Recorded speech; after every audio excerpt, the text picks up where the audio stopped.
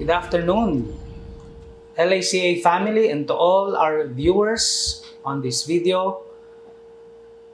What you are about to hear in a few minutes is a blowing of shofar. What do you usually feel when you hear the siren of an ambulance? Di po ba usually we are alarmed? Why? Because we are cautioned that something is happening that needs attention. This is actually the reason why, as we begin this program, there is a blowing of shofar. It's like a siren calling our attention, our spirits, to be ready to what God has to say for us this afternoon. This is a prophetic gesture, a call on our spirits to arise, align, and receive our assignment from God our Father. Like the call for soldiers by their commander-in-chief, our Lord Jesus Christ are calling us to be at arms and prepare for His kingdom as His end-time army. If we are to win over the kingdom of darkness that is happening around us in these last days. So let us ready our hearts, let us rest, and receive revelations from the bosom of our Father, like a child coming to his father, looking for answers to all his concerns. Jesus said in Matthew 11:25-26, I praise you, Father, Lord of heaven and earth, because you have hidden these things from the wise and the learned, and revealed them to little children. Yes, Father, for this was your good pleasure. Let us listen to this blowing of shofar and prepare our hearts.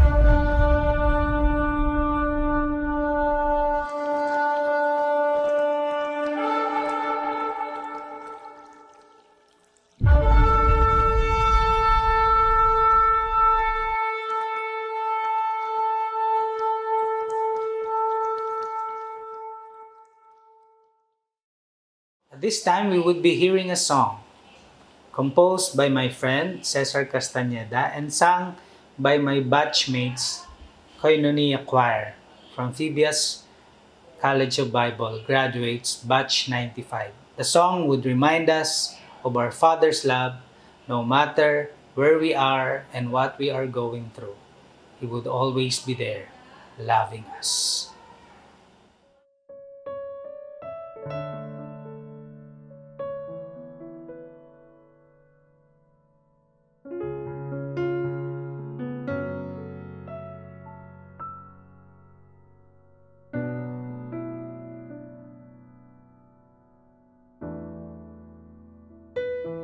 Pagkat nalalaman mo, O Diyos, ang buhay ko,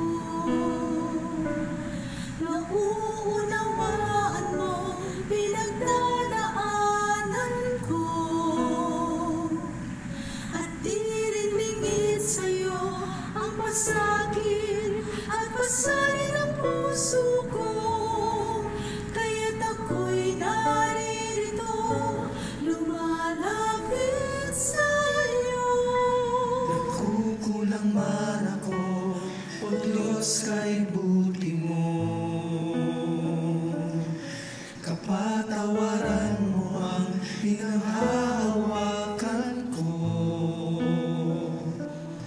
Laan mong pag-ibig ay higit sa bawat kamalian ko. Sa haplos ng yakap mo'y mahihimlay ako.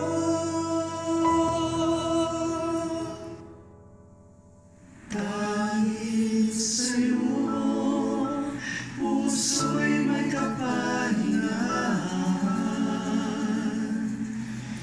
Sa piling mo'y panatag ang kalooban. Bigat ng dalahin makakayanan. Kung sa bisig mo'y mananahan, sa'yo'y may kapayapaan. Walang hanggan ang kagalakan. Papurit pagsambay sa'yo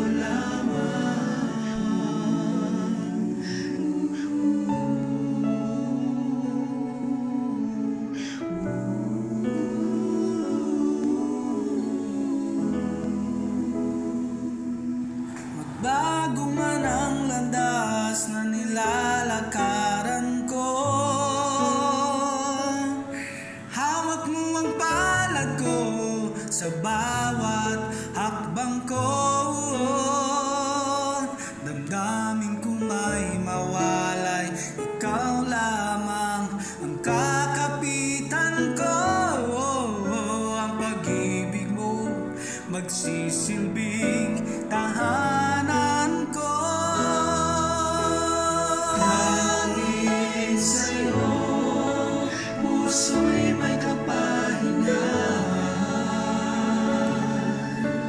Sa piling mo'y panatag ang kalooban. Bigat ng dalahin o kakayanan.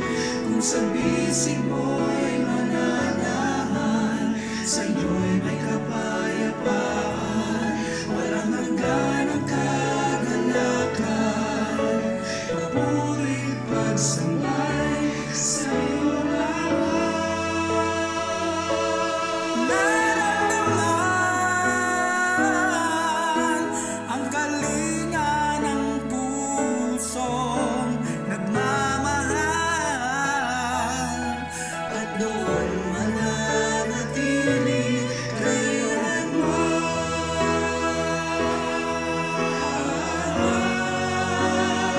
Dahil sa'yo, puso'y may kapahingan.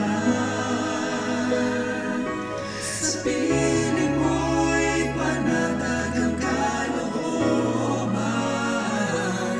Bigat ng dalahin makakayanan.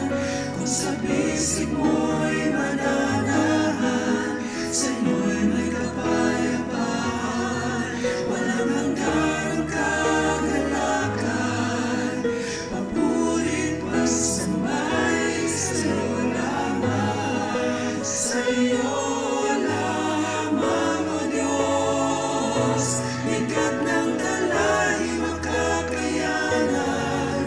Kung sa bisig mo'y mananahan,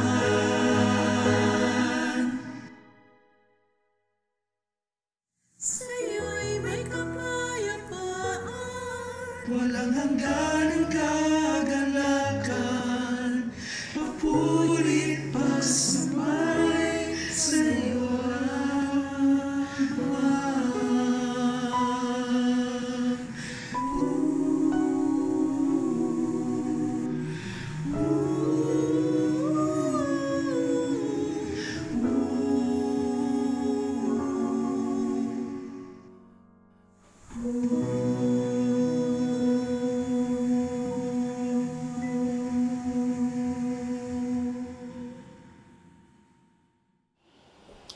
Thank you very much for such wonderful song. And today we'll be going to a very short reflection about the topic, God is our Father who loves us so much. This topic is brought to us by the Father Heart Ministries, something that we've just learned through these past decades. The God that we know, who created the universe, the Almighty Sovereign God, is also a Father to us all. He is such a loving Father. He's not just up there looking down over us, but He is so much concerned in every detail of our lives. God is our Father who loves us so much. So I want you to receive this truth right now, this biblical truth.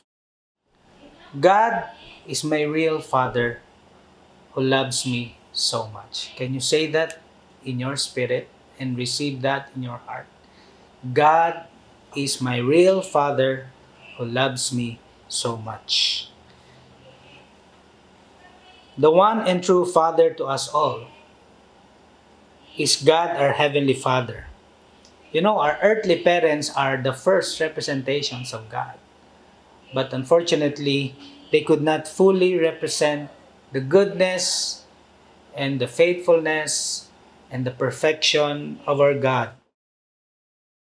This afternoon, God wants you to know that if there are areas of your lives where your parents missed or amissed in providing for you, like in a special occasion, you were expecting them to be there for you, but they were not there. Or like in a moment that you really need them physically, but they could not be there because of limitations. God can always be there for you. In fact, He promised, I am always with you wherever you go, whatever you do, I will be with you. God is a Father who will never leave you, who will never forsake you, who will never abandon you. He loves us so much that He gave His one and only Son. The most important of what He has, He already shared it with us. And so this afternoon, let us watch this short video reminding us of a story of a father who has been waiting for so long for a son who had left him. The title of the story is The Prodigal Son, but I want you to take note how much the father loves him. A man had two sons.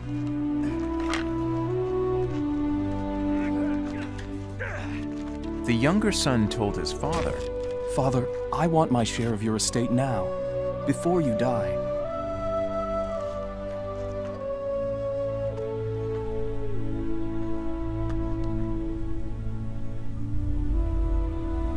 So his father agreed to divide his wealth between his sons.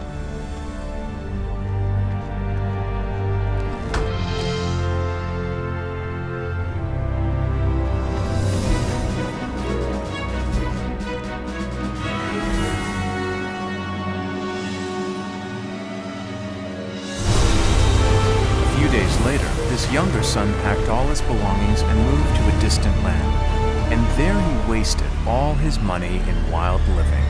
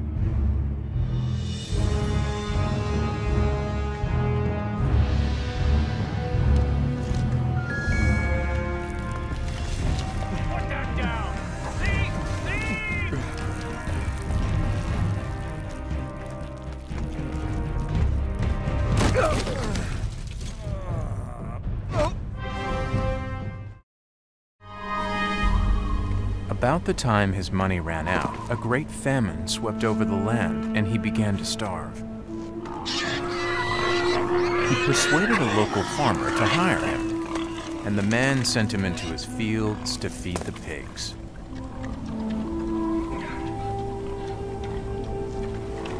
The young man became so hungry that even the pods he was feeding the pigs looked good to him, but no one gave him anything.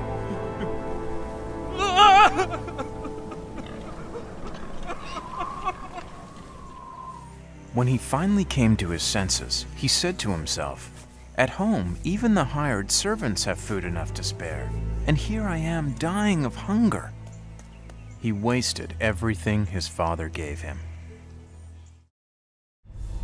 While he had the job of feeding the pigs, the young man became so hungry that even the pods he was feeding the pigs looked good to him. But no one gave him anything. Finally, he came to his senses and said, My father's workers have plenty to eat, and here I am starving to death. I will go to my father and say to him, Father, I have sinned against God in heaven and against you. I am no longer good enough to be called your son. Treat me like one of your workers.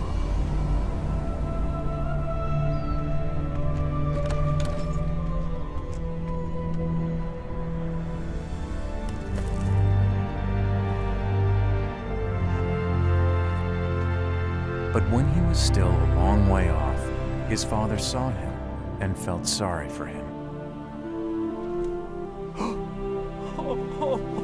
He ran to his son.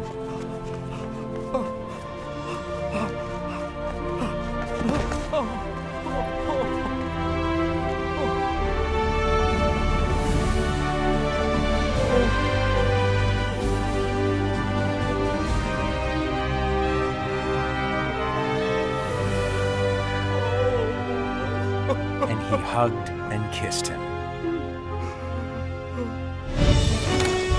Hurry and bring the best clothes and put them on him. Give him a ring for his finger and sandals for his feet. Get the best calf and prepare it, so we can eat and celebrate. This son of mine was dead, but has now come back to life. He was lost and has now been found. And they began to celebrate. That was a beautiful story and a touching story. And every time I watch that and remember that, I am assured how much our Father God in heaven loves me. But have you personally realized how much Father God loves you? Have you thought about it? Don't you know that as soon as you wake up in the morning, He is loving you? When you have the breath, you have your 5 senses, and you have everything that you could enjoy in life, the food, the shelter, and all. Those are blessings without you being mindful about it many times, but those are blessings from our Heavenly Father. In the story that we've just watched, we've seen how much the younger son had sinned against his father. That story is a reflection of many of us, if not all of us. We usually want to spend our lives living our own ways. And when everything is lost, we remember there is a God and a Father who will always be there for us. Many times God allows us to go through such process of brokenness. Just like one in this pandemic. Many of us have lost our jobs, or many are still working from home, but we know that there are areas or things lacking in our lives. Many of us caught the sickness. Many of us have gone through emotional, mental, or physical depression. And sometimes God allows us to go to the end of ourselves that we may learn how to look up.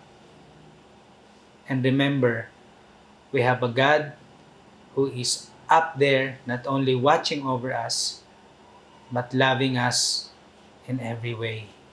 The prodigal son thought that he did not deserve to be called a son anymore.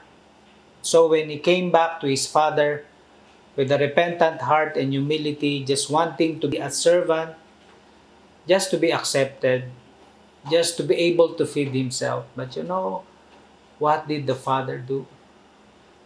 How did the father show his love for his son? Immediately, he hugged him, he kissed him.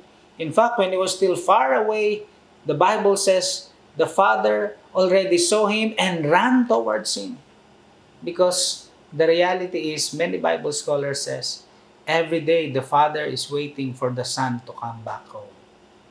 So when he was still far away, his father saw him already.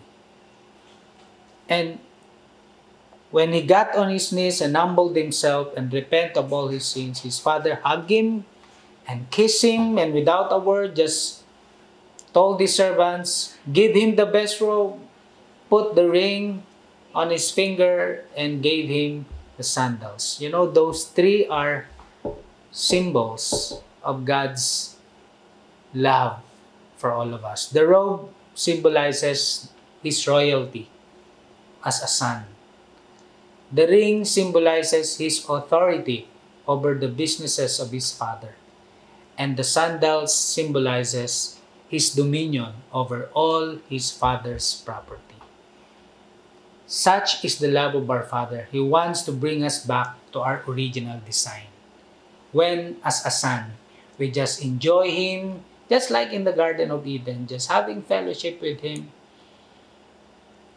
and all the blessings and all our needs, he promised in Matthew 6:33, seek ye first the kingdom of God and his righteousness, and all these things shall be added unto us. There will be no need for us to look for our needs because the Father knows them even before we ask.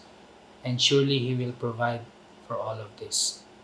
The same with you and me. No matter how many times we have sinned or fall short of the glory of God, no matter how grave, how dark, how deep, or how long we have sinned against God, he is such a loving Father waiting for us to come back, to repent, humble ourselves, and recognize that, Father, I have sinned against you. Forgive me. And the Father would just hug us and kiss us and assures us how much he loves us. Because every day, he is waiting for us to return to his loving arms. All that he has is for us. All that he wants is to have fellowship with us and let us feel how much we are loved. So let us remember this verse in 1 John chapter 3 verse 1 and receive it in our hearts. How great the love the Father has lavished on us that we should be called children of God. Yes, I believe we are all children of God, no matter what our religion is or where we come from or how we were raised. It's just that as children, many of us were astray. We were lost on our own ways. And the Father is just waiting for us to come back. But his love never fails. Even when we were astray, even when we were in our sins, his love never fails. That's why it keeps on calling us. Come back to me, my son. Come back to me, my child. I have loved you with an everlasting love. Let us all take this into our hearts. The love of the Father has been lavished upon us. Like a Niagara Falls. You know what Niagara Falls is? No? It's just so huge, so powerful.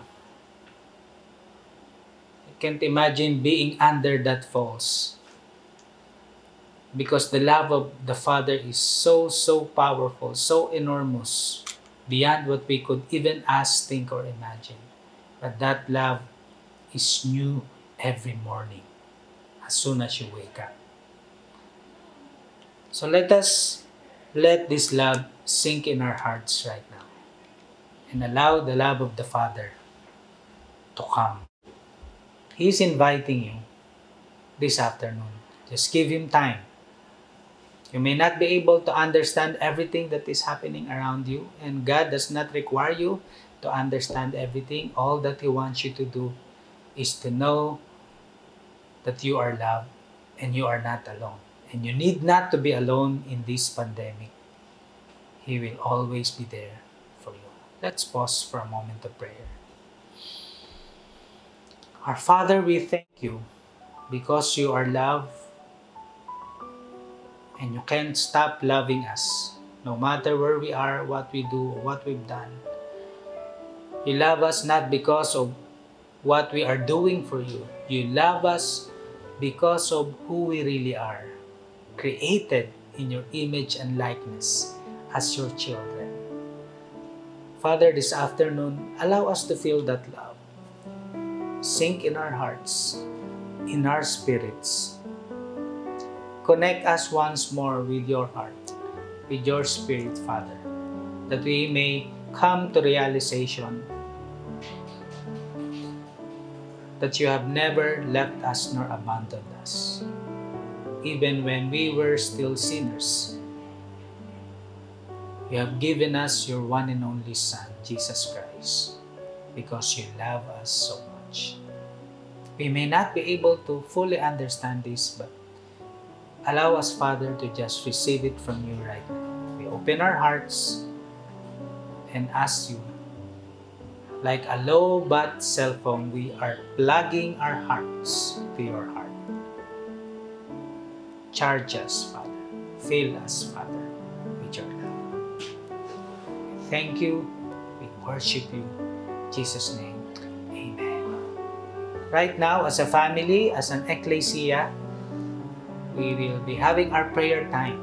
And this prayer time is an opportunity for us to come as one, because the Lord has promised where 2 or 3 are gathered in His name, He is always there in our midst. And as a family, we would be praying for our family, for LACA, for our municipality, for our nation, even for our destiny. So let us pause and connect our hearts again to our Father. And from the bottom of our spirits, allow His Spirit to come. As we listen to this music, let the Spirit come and minister to us. In fact, we encourage you who are watching this to message us and tell us what are your prayer concerns so we can pray for you. And maybe when you send us your prayer requests, in our next episode, we can pray for that for you if you want us to. So let us pray.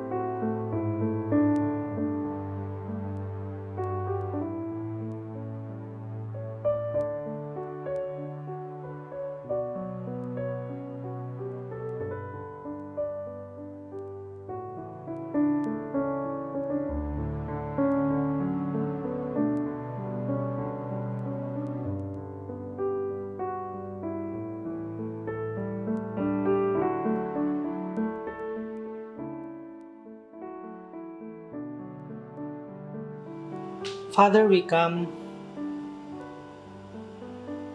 and we say, apart from you, we can do nothing. And through you, we live and move and have our being. Father, right now, we lift up to you our families. We know that during this pandemic, there are so many challenges financially, physically, emotionally, and even mentally, Lord God, that we have gone through. Father, we pray that you would send your Spirit and give us your shalom, your wholeness and wellness. Restore us to our health and embrace us with your love. Father, we pray for all who have been sick during this pandemic, that you would visit them right now and touch them, Father. Heal them and raise them from their bed. Empower their physical body.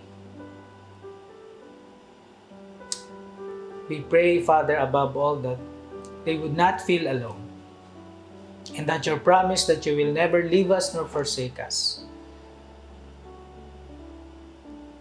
will be realized in their lives right now. Father, we bless our LACA family. We bless our honors, the King's family. We bless our COO, Prof. Luis Cruz Jr. and family. We bless our school administrator, Ma'am Jazz Ramos and family. We bless all our heads of departments. We bless our teachers and all our employees.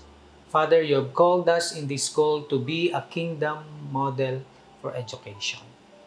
So continue to make us your vessels, where your love and life and light can freely flow in us and through us to the lives of our students and their parents and families.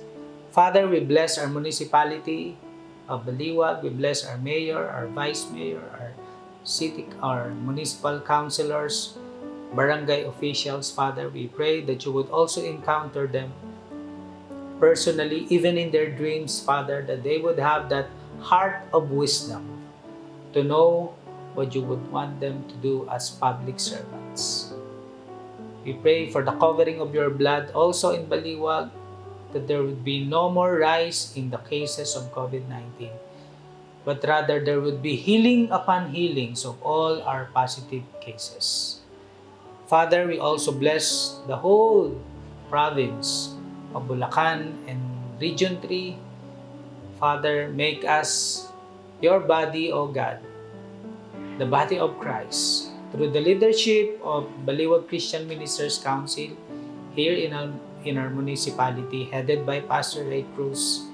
Bless him, Lord God, and the church that you are using, Father, to continue to propagate the message of the gospel of the kingdom in these last days. Father, we also bless the Philippines, our nation, our beloved nation. We bless our president.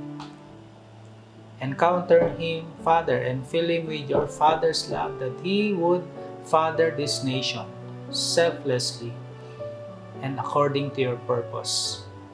That he would be able to lead this nation to her prophetic destiny, to be a bread basket or an economic blessing to many nations, to be a missionary sending nation, to be an Israel in Asia, and to be a righteous nation, a sheep nation, Father. We claim that destiny, Father, in this Jubilee year of our nation. We also bless the whole body of Christ in this nation, that you will make your body your vessel in spreading your love, Father, and the life that your Son, Jesus Christ, is offering to us all, and the light of your Spirit shining upon all of us. We bless also your nation, the Israel, your chosen people, whom you have promised in the last days all of them will be saved, because they will look up to him whom they have pierced on the cross and realize that indeed he is Yeshua HaMashiach, Jesus the Messiah, the chosen and anointed one, the Savior of the world. Father, prepare your end-time army. Prepare your children and raise us up, Father, to be your sons and daughters that will manifest your glory, because the world is eagerly awaiting for this manifestation, as you have said in your word. We thank you, Father. We love you, and we thank you for the saving grace that you have given us through your Son, Jesus Christ. May you continue to embrace us with your ever-abiding love, and may the saving grace of your Son, Jesus Christ, be upon us, and the shalom, the comfort, and the power of your Spirit be in us. This we pray in the name of the Father, and of the Son, and of the Holy Spirit. Amen and amen. Thank you very much, my dear brothers and sisters, and to all who have watched this video. We hope to see you next time, same channel, same page. God bless us all, and shalom, shalom, shalom.